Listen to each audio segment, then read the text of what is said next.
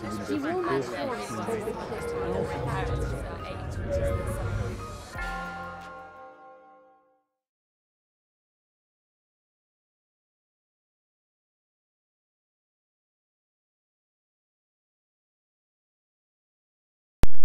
Thank you very much.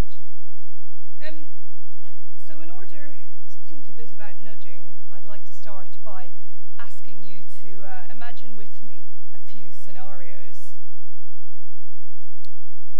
So imagine next week you go along to your hospital or your university canteen at lunchtime and you notice it's had a refit.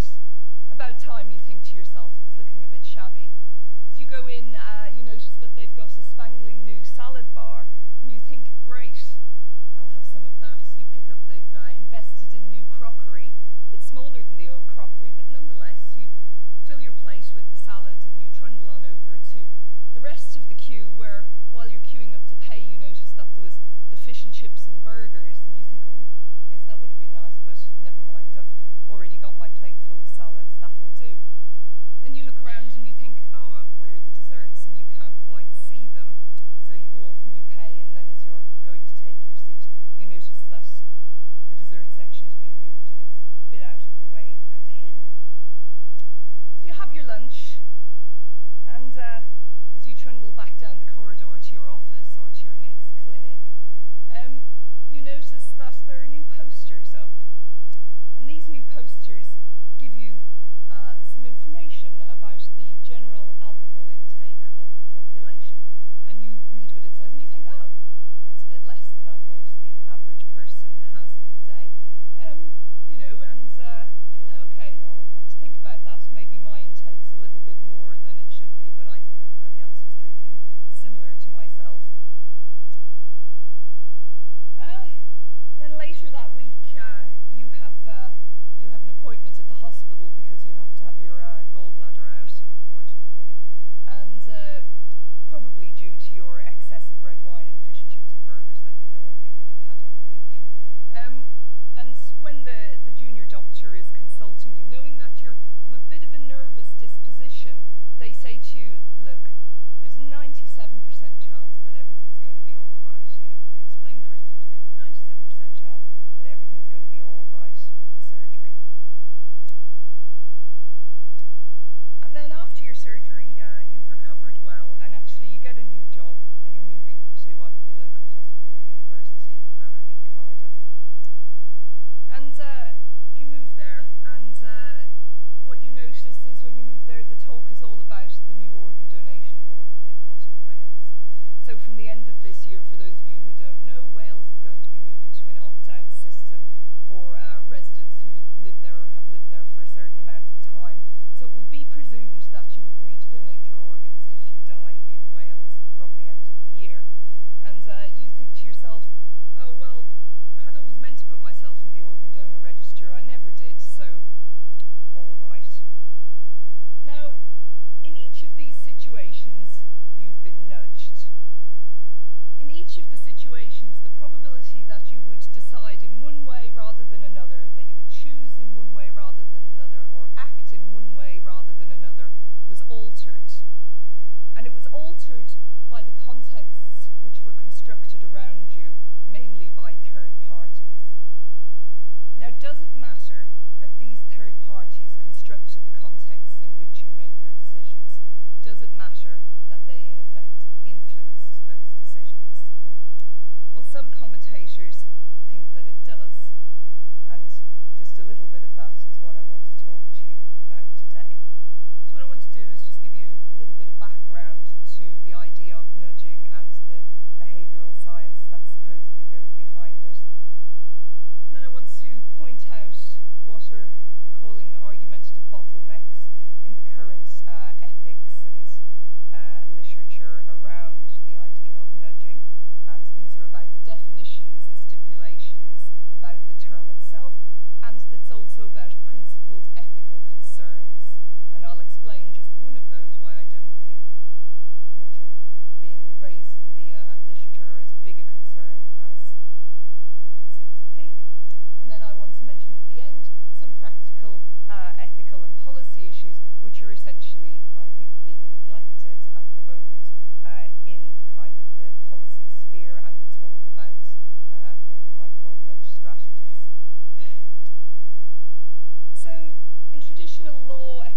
in philosophy, we have this concept of the rational, self-interested person who makes decisions in a kind of maximizing benefit sort of way. And what the behavioral scientists tell us is that this Homo economicus doesn't exist. They challenge the premises upon which a lot of the traditional legal, economic and philosophical argument is based. And they say we are what Dan Ariely calls predictably irrational. Essentially, we display systematic cognitive biases. Now, I mean systematic in two senses. Systematic in the sense of the shorthand that sometimes the behavioralists use. They discuss system 1 and system 2 biases. System 1 are the biases that arise from our automatic processes, from things that kind of fly under our cognitive radar.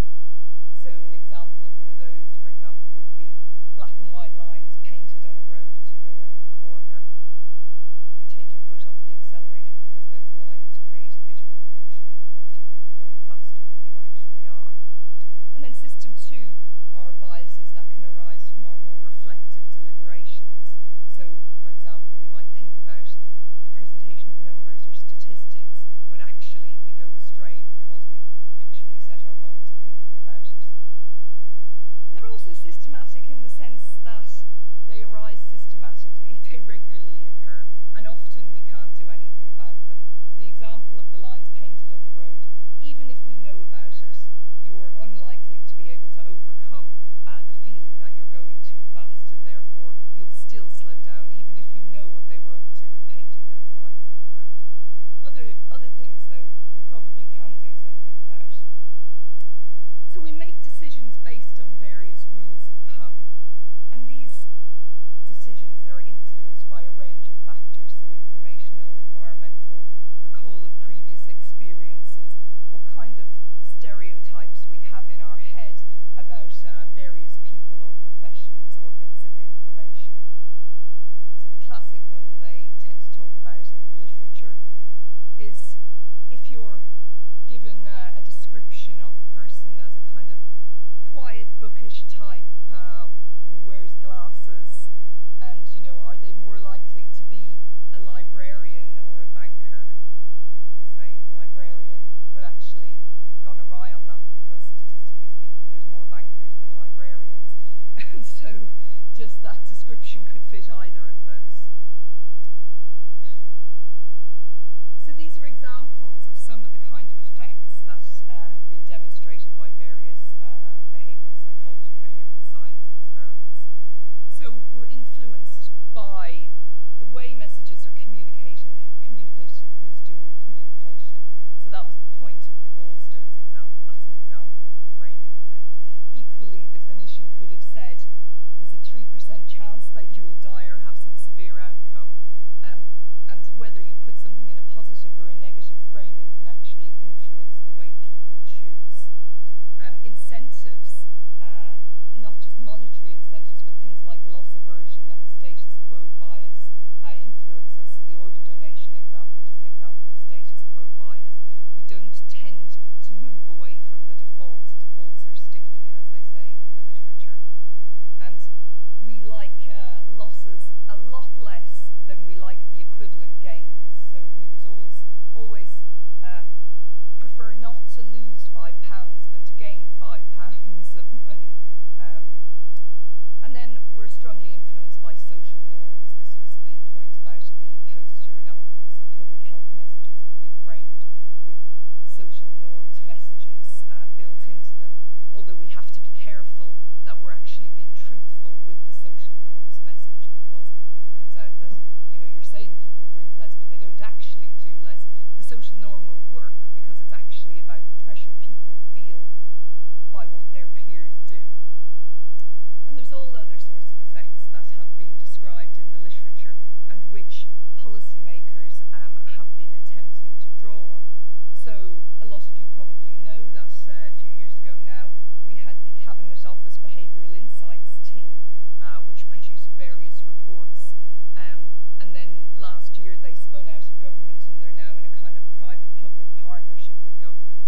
And one of the kind of recent health-related things they did was a partnership with a study with the DVLA on registrations for organ donation.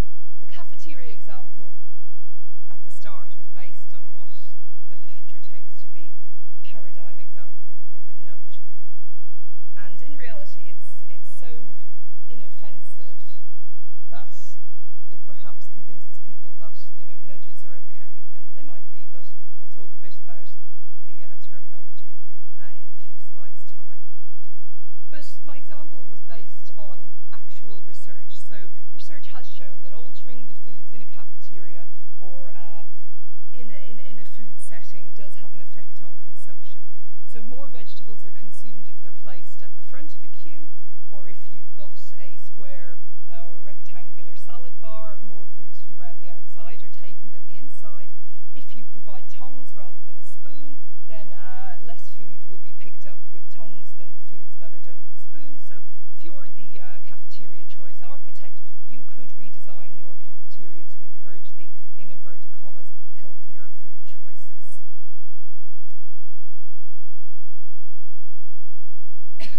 And these are all sorts of other food-related interventions which have appeared in the literature and which draw on this, the behavioural sciences. So even the kind of ill-fated traffic light labelling system that we now see in some of our supermarkets, things to do with serving sizes, so making plates smaller, soda sizes.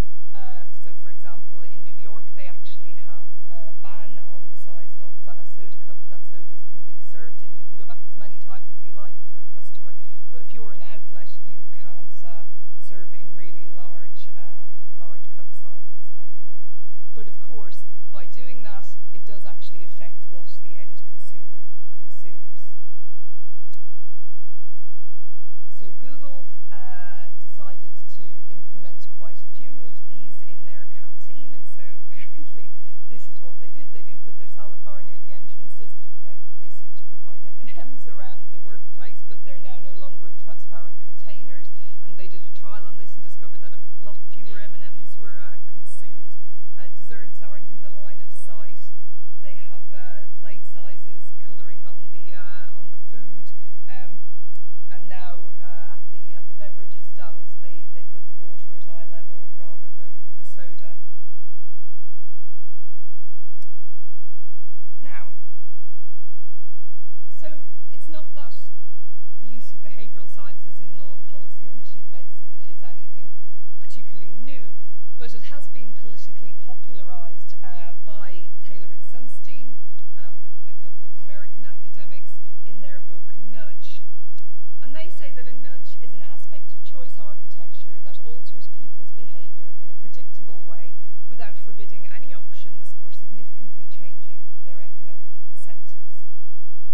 And all that the choice architecture means is the contexts in which we make decisions and choices, and that the way this is constructed alters the possibility that we're going to choose in one way rather than the other, which I illustrated at the beginning.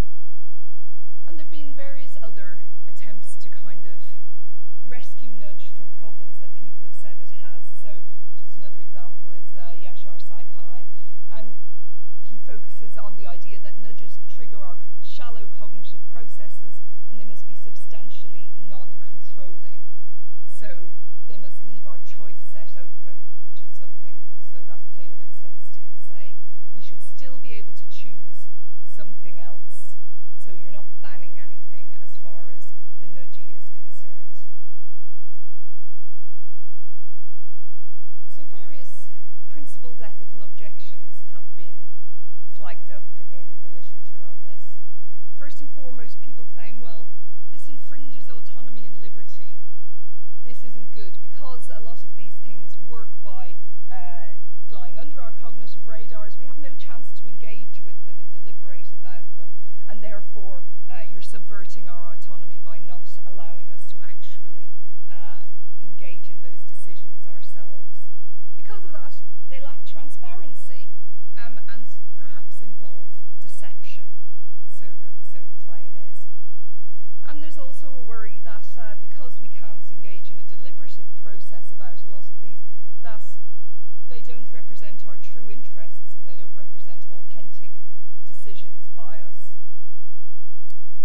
Another worry is that people think, well, our decision-making capacities will decrease if we're constantly surrounded by these nudges which don't engage our deliberative processes. And this will lead to an infantilization of our decision-making process and ultimately decreased responsibility on our part.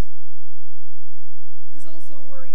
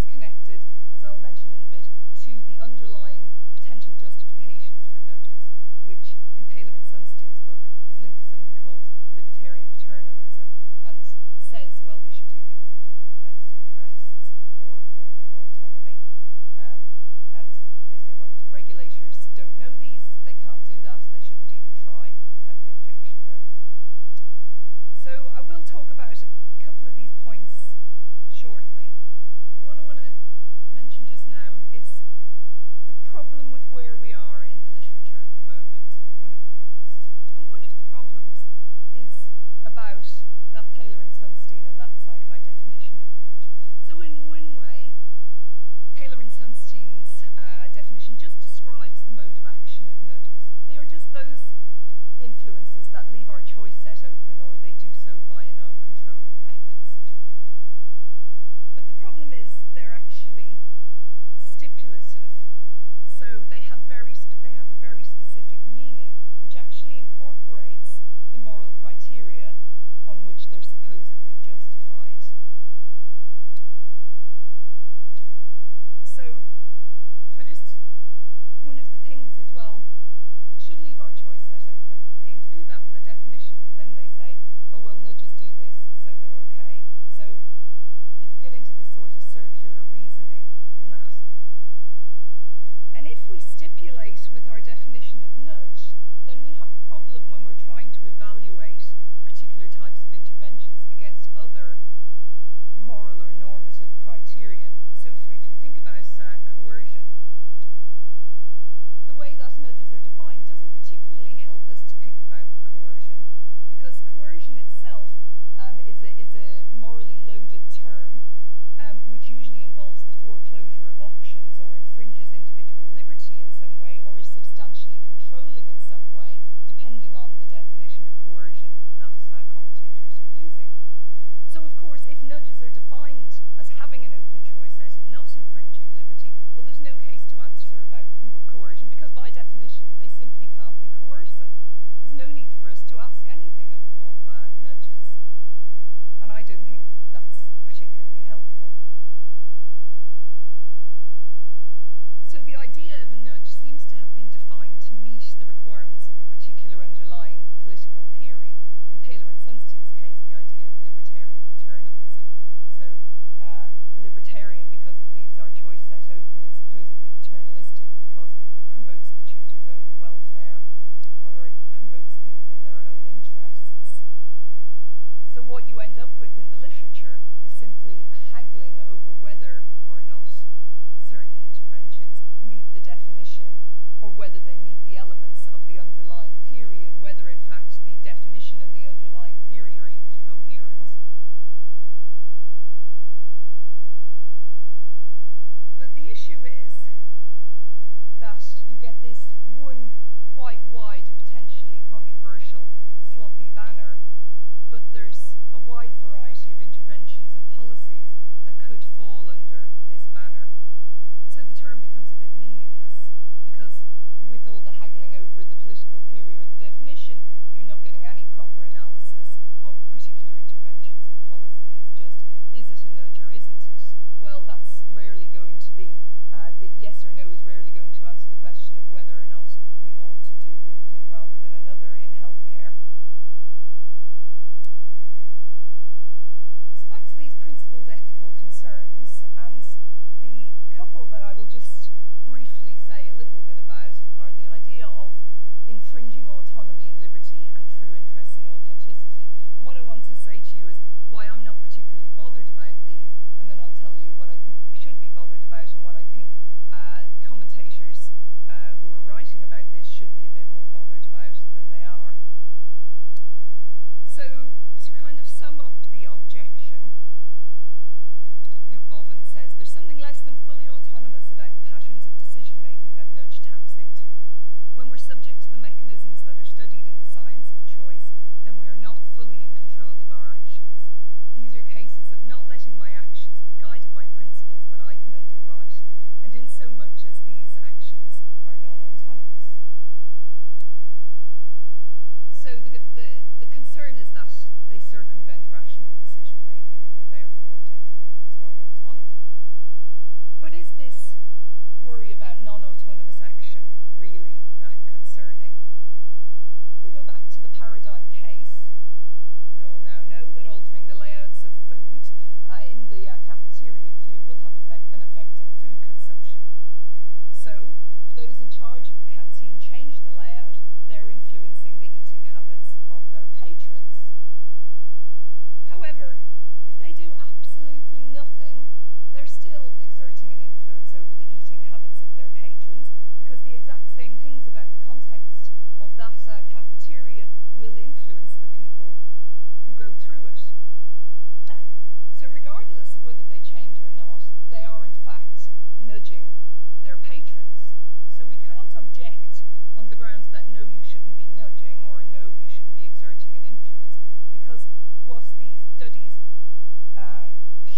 what the behavioural scientists tell us they show us is that they are going to influence anyway.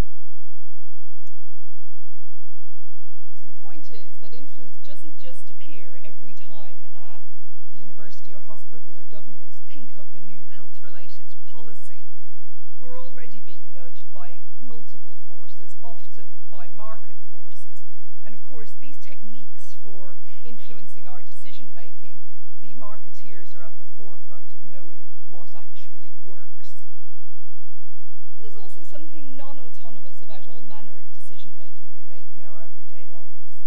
Lots of factors, for example, influence my weekly grocery shop, what mood I'm in when I go to the shop, am I hungry, the layout, the smells that pervade the bakery section, and so on. All of these cannot be subjected to some sort of rational deliberation. As we walk down the street, we cannot rationally deliberate on every influence that comes our way, especially because we're not even aware of them. So if the main concern of commentators is something to do with autonomous decision-making, then it really doesn't have that much to do with the involvement of government and policymakers one way or the other, or if it does, we ought to be equally concerned with non-government actors and what they might do to influence our choices and decisions, especially given the health effects of companies and markets on our health-related decisions.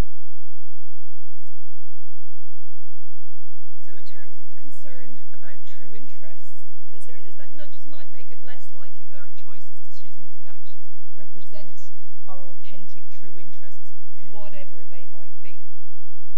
And thus, perhaps a non-deliberately constructed environment might make it more likely that we will make choices that reflect our true interests.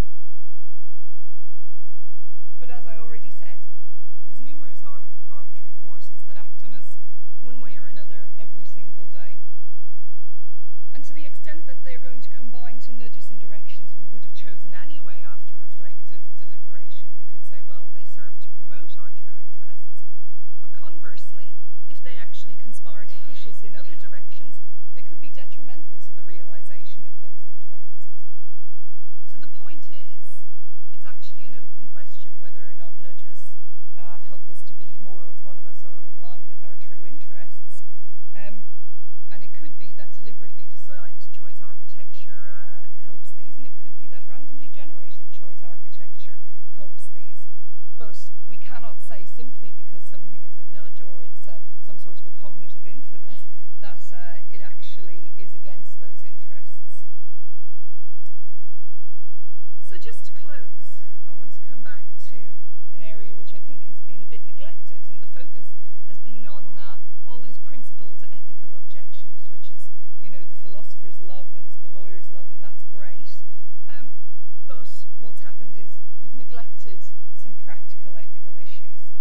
And this is about whether or not these strategies actually work. So there may be problems translating controlled experiments into the real world application. So most of the things I told you about, they're often from not laboratory experiments, but controlled experiments with, normally done in North America with white, educated, democratic-leaning graduate students. And so there is a question about how they translate out into the real world and into other cultures and contexts. And when they have been brought out into the world, then questions of effectiveness of behavioural interventions have been brought up. And of course, one way to do this, and this is what the Behavioural Insights team favour, is to do randomised controlled trials of policy, which was mentioned by Martin earlier. But the problem with that is how far are the government actually going to go to ensure the fidelity of the results they're getting. And so what you might get is, if the government want to engage in evidence-based policy at all, is it's kind of a small study which then is rolled out across the whole country as if that's going to work. Well, we don't know, because there's going to be a heterogeneity in the demographics across the country, and as the methodologists know, transferring the results of one study to other areas is not necessarily simple. And then we're back to this idea of unintended consequences, which is, of course, why we do need large-scale